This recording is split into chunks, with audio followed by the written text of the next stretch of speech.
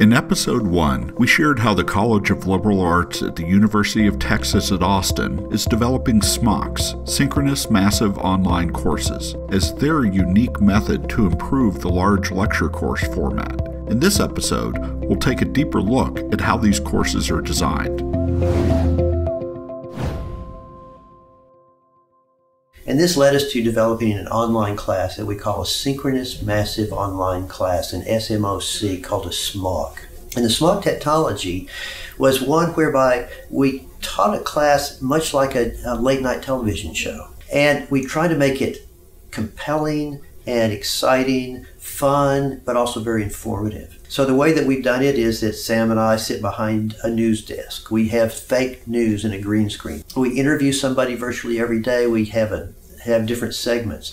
We break the class into small groups so that we can flip a switch, and students now are in a group with 5 people in a class of 1,500. And this group of 5 people, for example, will type, and they're all like instant messaging. They're all connecting with each other and working as a group on a particular problem that we're trying to get across. The course design for SMOCs include a focus on frequent assessments, and this approach has some interesting results. One of the things that I had no idea would be the way that I would end up doing something is that we do a quiz for the students every single class. So the way that they get their grade from this class is that it accumulates all of these different quiz grades over the whole semester, as opposed to doing, 4 kind of regular 4 semester exams or something like that. What I was surprised to find is because we integrated assessments into attending class, just like in an in-person class. I always held quizzes in my in-person classes too, so they would come,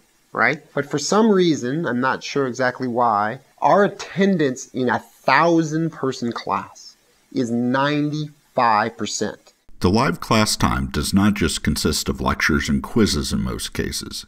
Instructors may do interviews over green screen, recorded sessions working with real-world view from the discipline, or even show relevant video segments. Behind the scenes, there's a studio quality control room for streaming and recording, as well as supporting staff interactions with students through a chat room.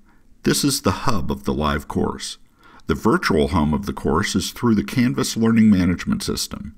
UT Austin staff have developed a custom application based on the SMOC design, and this app integrates directly into Canvas.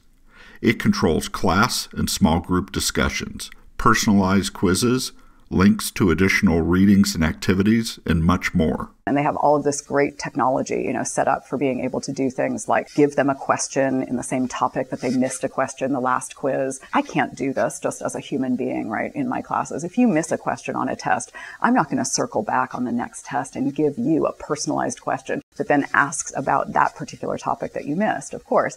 And instead, they have the technology to be able to do this. The result is a variety of courses that vary from heavy live video production to more straightforward lectures and examples, and they are even branching beyond SMOCs into other course designs. Now we've also moved to something closer to what I guess many would call a flipped classroom, where we took the recordings from our previous live lectures, put them into what we call modules. As should be apparent, this is not a low-cost operation, as it requires studio, video production, and video streaming services. I think I would probably quibble a little bit with the fact that it's expensive. I mean, it takes some outlay, but because we're focused on large enrollment classes, and because we're doing this in the context of other facilities costs here, the cost is actually pretty manageable if you're diligent about it and if you do the design right. Offsetting course design cost against facility savings gets to issues like delaying or avoiding the need to construct a new building, or increasing enrollment within the same facilities. Another aspect of cost management is that much of the infrastructure is reused with other programs. But what is the general range of costs to develop each course, ignoring the instructional costs while the courses are running?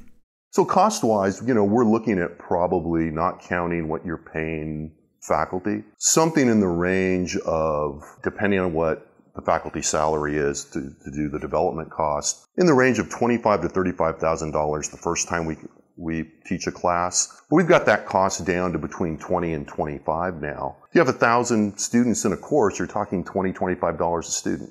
It's not bad. SMOCs, flipped classroom modules, self-paced courses, all based on studio production of live video. The University of Texas at Austin is taking a different path to try and personalize the large lecture class. In our upcoming episode, we'll look at whether there are signs of improved learning outcomes from this approach.